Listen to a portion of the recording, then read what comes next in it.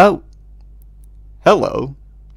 Baseball. It's one of the most popular sports in America. It's been played since the 19th century and has remained a significant part of American culture up to the modern day. The players, the logos, the teams, they're all recognizable in the US and around the world. And of the best and most well-known baseball teams were the 1927 New York Yankees.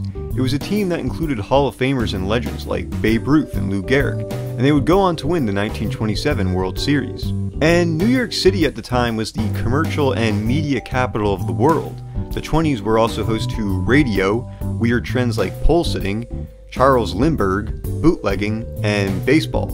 So I wanted to explore what it would actually be like to witness a game played by the legendary New York Yankees during this time period. So without further ado, I'd like to present an idea of you going to the ballpark to watch one of the greatest teams in sports, the 1927 New York Yankees.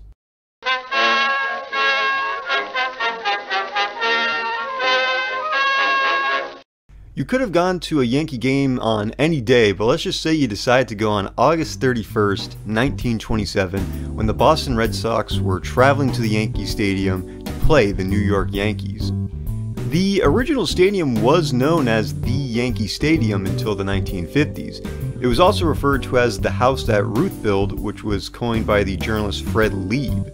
It was located in the Bronx, New York, on East 161st Street and River Avenue in New York City.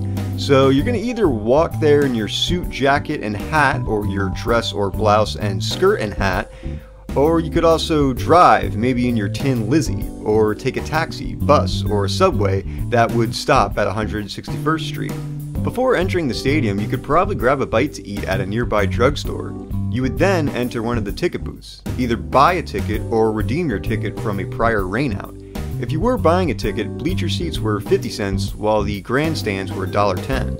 And then after that, you would walk into that massive stadium. The actual stadium looked like the Colosseum in Rome, and it kind of looked like a horseshoe too. And when you walked in, you would notice the three-tiered seating made of concrete, which was developed from Thomas Edison, and steel.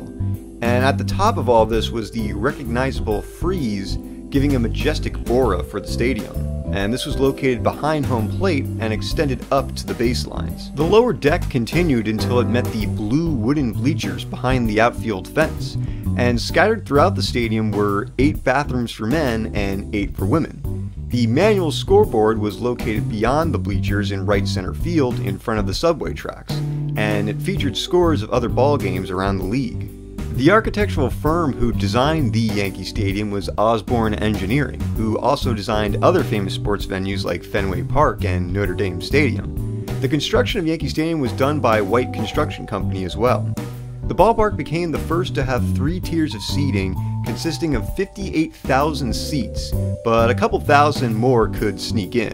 On the field, of course, you notice the beautiful grass with the sand and the bases, and some other features on the infield were that the base lines went beyond home plate, there was a dirt pathway between home and the mound, and there was a flagpole in the left center field that was in fair ball territory. The Yanks dugout was dark green and on the third base side, and bats would be lined up on top of the dugout stairs. And the Yanks bullpen was in left center, and there was a warning track as well. Advertisements included ever-ready shaving brushes in left center and razors in right center. Yankee Stadium at the time was the only one known as a stadium and not a field, park, or ground. The Yanks did used to play in a ground though, which was called the Polo Grounds, but they came to the Bronx after the Giants, the owners, kicked them out for being too popular of a team. The Yanks would move to the Yankee Stadium in 1923, which was only located a half-mile away from the Polo Grounds. And a big reason why the Yankees were so popular, and probably a big reason why one would even show up to the Yankee Stadium in 1927, was to see Babe Ruth. You see, Ruth was known as this outgoing, larger-than-life character. He would hit these high-flying home runs during the game, hang out with fans after the game, and then just party at night. He had signed a 3-year, $210,000 contract before the 27th season began. Ruth and Lou Buster Gehrig were actually competing for the home run title at this time. In fact, the bleachers in right center were referred to as Ruthville or Gehrigville. The average attendance of the 1927 was 15,000, all expecting to see big hits and home runs. And interestingly enough, baseball and the Babe were not the only reasons people in the 20s would flock to Yankee Stadium. Boxing and college football were also held here too. And baseball games were in the afternoon, usually at 3:30 p.m., and it would start with the Star-Spangled Banner being played. You would hear the batters announced over megaphone. The batters did not go in and out of the box as they do today, and balls anywhere near the plate was a strike. As a result, baseball games were generally quicker than they are today. And fans were hootin', hollerin', cheerin' and jeerin', and if you sat in the bleachers, chances are there was more yelling and more knowledge about the players in the game. You would also hear concession boys just going through the aisles, or you would just smell food from food stands in the park, making you want to eat something. They had hot dogs, peanuts, ice cream, bottled drinks, beer, all up for grabs, and sold by the concession business of Harry M. Stevens, who also sold scorecards. Players wore no helmets when batting, just their hats, and there were no numbers on the back of their uniforms until the Yankees did this in the 1929 season. So now that the game is starting, let's look at the two teams. The first team to hit was the Boston Red Sox, and here's the batting order. You had Jack Rothrack leading off, and another interesting thing to note about this batting order is with the number 8 and the number 9 hitters. You see, Phil Hoppen was the former Yankee, and Red Ruffing would be a future Yankee as well as a future Hall of Famer.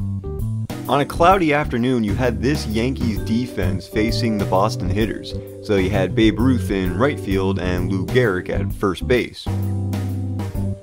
And here was the batting order for the Yankees. The first 6 would be known as Murderer's Row, with 4 out of the 6 of Murderer's Row becoming future Hall of Famers. And to face the Murderer's Row as well as the barrage of home runs and hits was this Red Sox defense, with the future Yankee Red Ruffing on the mound. And due to the racist Major League Baseball color barrier, there was an understanding that no players of black African descent would play in Major League Baseball, yet this would end in 1947. Women also did not play in the major leagues, but rather in non-professional college or work leagues. It did seem though, based on photographs and videos of the stands, that the seats in Yankee Stadium were really open to whomever could pay for them. I also have to mention that you would notice the Yankee manager Miller Huggins serving his 10th year as the Yanks manager. Huggins took the Yanks to the World Series last year in 1926, but they lost after Babe Ruth was caught stealing second base. The Yanks had not won the World Series since 1923, which was their first World Series win ever. That game on a Wednesday afternoon on August 31st, 1927 was a joy to watch. You had home runs by Tony Lazzeri and of course, Babe Ruth. Babe Ruth had actually stolen a base. It was his 4th of the season. Mark Koenig had stolen home as well for a run, and the Yankees would eventually put up 10 runs in that game, finishing the day with 10-3.